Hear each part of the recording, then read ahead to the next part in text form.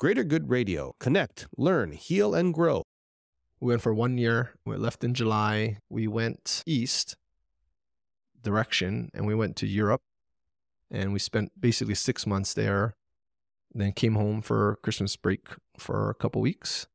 And then we went west to Polynesia and Asia. Spent 6 months there and came back. So where in Asia and where in Europe? Where did you go? We started off in England. We lived on a sheep farm in England for about a month and with a family and did some farm chores, which was pretty cool. We kind of interspersed like long stays with some short stays, just to be cool experiences.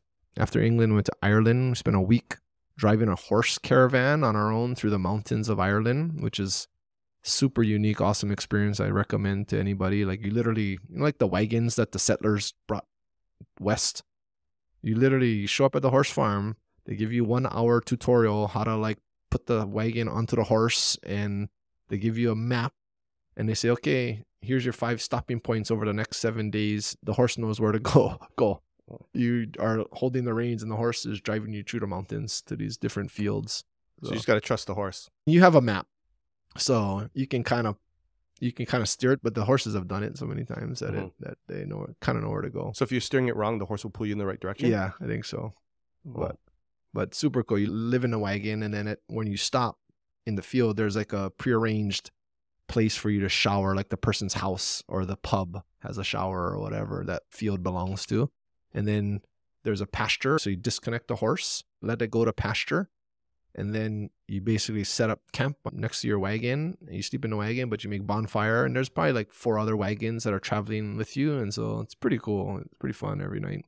Campfire, eating, pork and beans out of a can. So it's kind of roughing it then. Oh, total roughing it, yeah. There's no stores or supermarkets along the way. You have to go shopping before you get there and fill your wagon up, Did your kids like it? Oh, yeah. It was so awesome. And then we did that, and my daughter loved horses. So I tried to do an experience for each kid that was specific to them. So we did horses. That was our horse big trip, I guess. So then after Ireland, I think we went France first. Stayed for 3 weeks in the Provence area. A lot of English people on vacation in the summer over there. And then we went to, my friend has a house in Lucca, Italy. So we spent 3 weeks at his house, almost 4 weeks there. And he has an olive kind of farm, I guess, as part of his thing. So we stayed on his farm over there. And then after that, we went to Spain. We stayed there for 2 months in Spain. And we put the kid in there. I had a friend who I met through basketball. He was a basketball coach and he is PE teacher at a small private school. And so he offered to have, and this is prior to us going, he's like, oh, have the kids come and jump into school. So the kids actually went to school in Spain, and I helped him coach basketball there. And Aiden was on a basketball team and my son. And so that was a super cool experience. And the kids would come home every day from school and I'd be like, what'd you guys learn in school? And they're like, I don't know, Dad, the guy's speaking Spanish. I was like, oh, so you learned Spanish then? It's like, yeah, I guess. So we did 2 months there. We would have stayed longer. Our visa ran out for Europe by that point in time. So then we visited a friend in Toronto for a week or so and then came back home.